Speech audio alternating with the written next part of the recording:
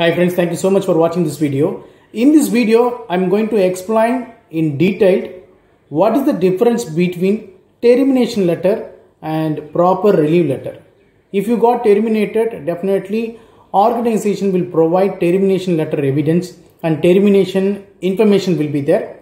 And there are some parameters you can identify easily: termination letter and proper relief letter. Some of the people will edit termination letter, some of the information they will skip and edit, and they will try to shape as a proper relief letter. Okay, so basically in this video I'm going to explain what is the difference between original relieving letter and edited or terminated letter. Okay, companies are verifying your documents, okay, and frankly speaking, by seeing your document, it will be very challenged to identify whether provided document is genuine or fake. Okay, that is why each and every employer or companies, MNCs, doing the background verification to identify whether the given certificate is original or not. Okay, and there are some parameters. There are some easy and simplest parameters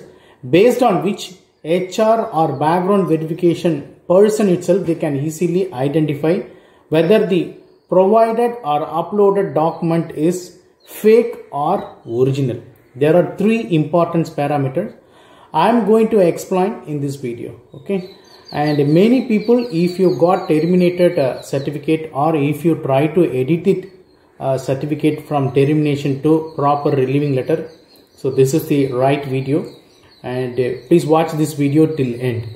And here is the tricks. You need to focus on three important parameters, three simple parameters based on which employer or background verification executive easily identify the provided document is edited or fake.